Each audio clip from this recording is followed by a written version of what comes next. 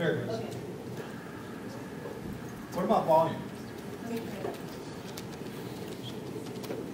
That's The extra. embryo for a United States space program probably could be traced back more than a quarter century, almost concurrent with the start of an organization that today is known as the Space Division of Rockwell International. Those first tentative steps toward conquering space occurred more than 10 years before the government created the National Aeronautics and Space Administration in 1958 to provide research into problems of flight within and without the Earth's atmosphere, and with the stipulation that activities in space should be devoted to peaceful purposes for the benefit of all mankind.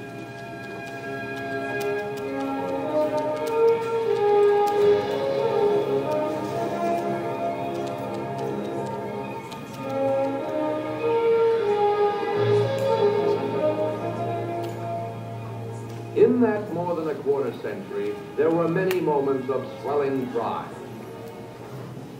And there also were moments of swelling exasperation.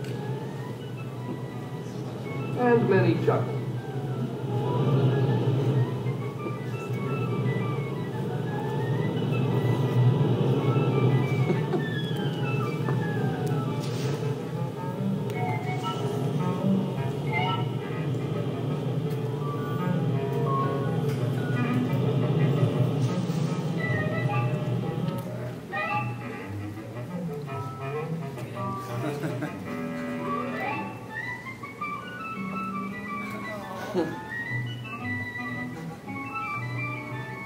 Count the astronauts. 1, 2, 3.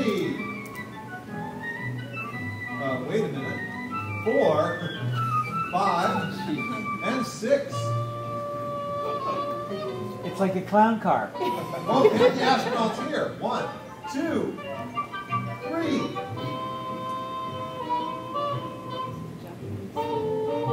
4, 5, 6.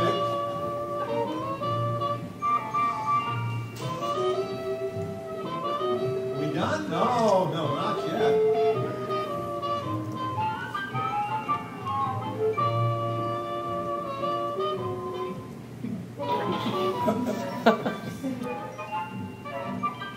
If bricks were meant to fly.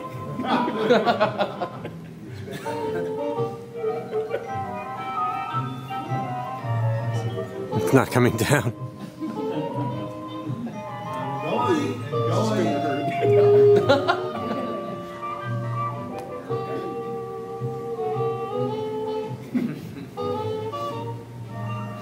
Man was not created with reaction engines, so he has come to rely upon his own ingenuity. By the way, that's astronaut And Al on the Ward. use of clever and sophisticated machines to carry him to his destiny in space. Space Division has been in the forefront of the space effort since the very beginning. Way back in 1947, the Aerophysics Laboratory at the Los Angeles plant of North American Aviation became a separate department. The company had been awarded an Air Force contract for development of the Navajo intercontinental guided missile. The native test rocket for Navajo was flown successfully at Alamogordo, New Mexico in May of 1948.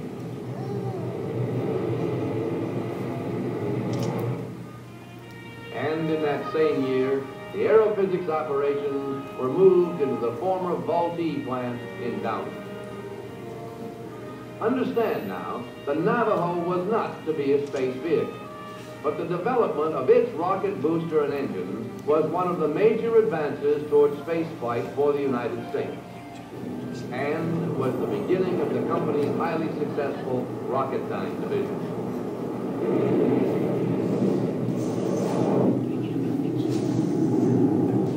Another test vehicle for Navajo, the X-10, made its first flight in late 1953.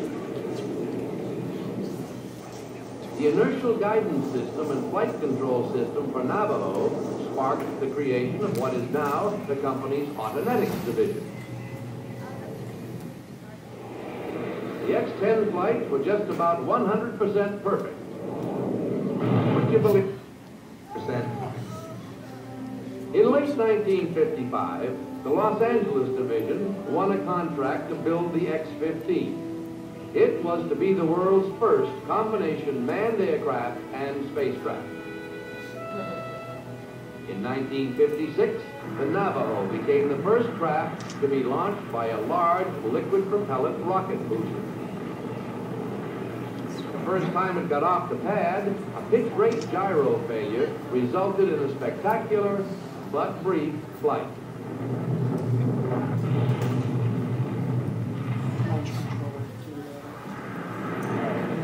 But later that same year, Navajo made its first successful flight.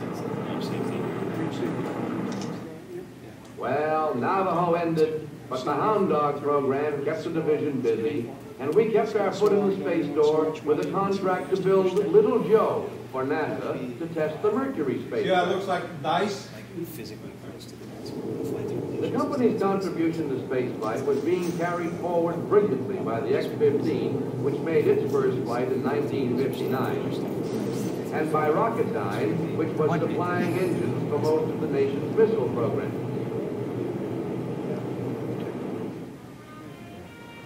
In 1961, under the new tongue-twister name of Space and Information Systems Division, we won the Apollo and Saturn projects. The early Apollo command module was shaped like a gumdrop, with a galley stack that functioned as a periscope to view the moon's surface on landing. Now that was a direct landing concept. We turned out mock-ups like they were going out of style. This area became known as TP Village. To handle fabrication of the Saturn, a new plant was built at Seal Beach. It's the second stage. The command module program moved through hectic periods. Drop test.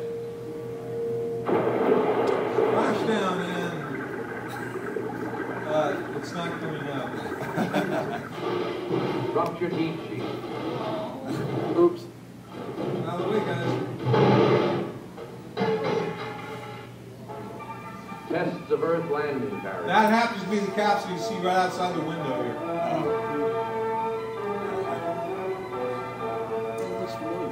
And more tests of parachute.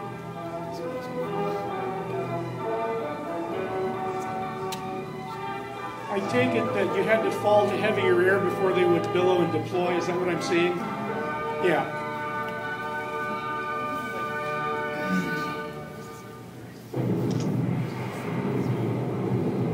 There were abort tests to prove the escape system.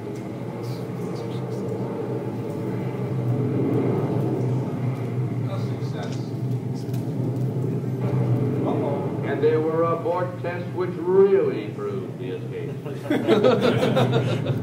going to rock and roll today. Oh, wow. Oops. But it works. Yeah, launch vehicle failed. There were exhaustive tests in a vacuum chamber, with test astronauts simulating, as nearly as possible, the actual duration of an Apollo flight. In 1967, the division name changed again. Now it was Space Division. Parts of the division moved into 3 new company buildings at Seal Beach. Then, in September, North American Aviation and Rockwell Standard merged to form North American Rockwell. The Apollo 4 launch and suborbital flight in November featured the first flight of the Saturn's second stage in the Saturn V stack that carried an all-up Apollo spacecraft into space for the first time. Apollos 5 and 6 had successful flights. And then, in October 1968, Apollo 7 carried Wally Schirra, Walt Cunningham, and Don Isley on the first manned Apollo flight.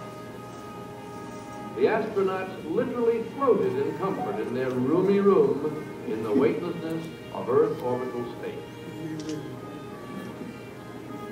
Meanwhile, of course, we had not deserted our other contributions to manned spaceflight, such as the paraglider. What Gallo wing do you know today? The second manned Apollo flight, Apollo 8, went into an orbit around the moon. Apollo and Saturn performed flawlessly, and the engines, built by Rocketdyne, powered each stage of that launch vehicle. Apollo 9 proved out the lunar lander concept.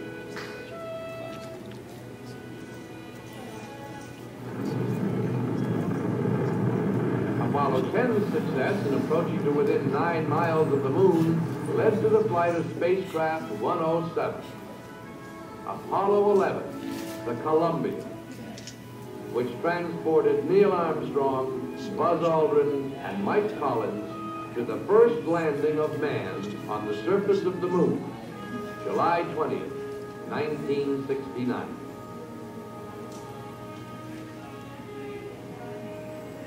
Before the decade was out, Pete Conrad, Al Bean, and Dick Gordon had completed another successful moon landing. As successful Apollo flight after successful flight continued, Space Division was working on a study for the proposed space shuttle. Rocketdyne was working on the shuttle rocket engine. Another group at Space Division was involved That's the inside of the for 290. the Apollo-Soyuz test project, a joint Soviet-American space flight.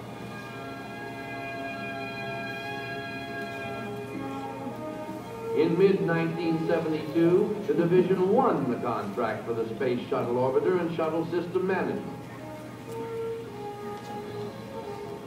Apollos 16 and 17 brought that great program to an end.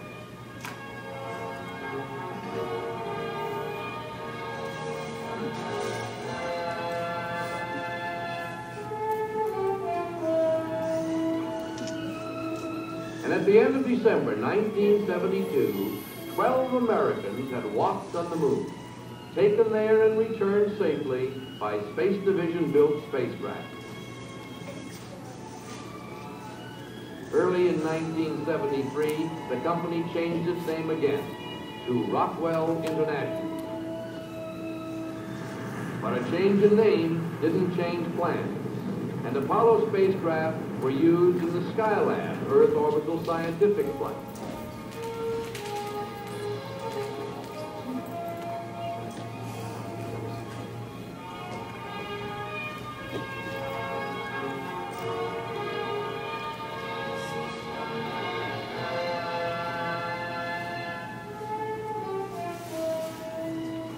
The ASTP was proceeding apace with Russian cosmonauts visiting the Space Division for spacecraft familiarization. And actual hardware for shuttle production began to take shape. So that's the tomorrow to which we can look forward. A future using an economical, reusable space transportation system through the 1980s and 1990s. The age of space exploitation. That is, making use of space for the benefit of all mankind.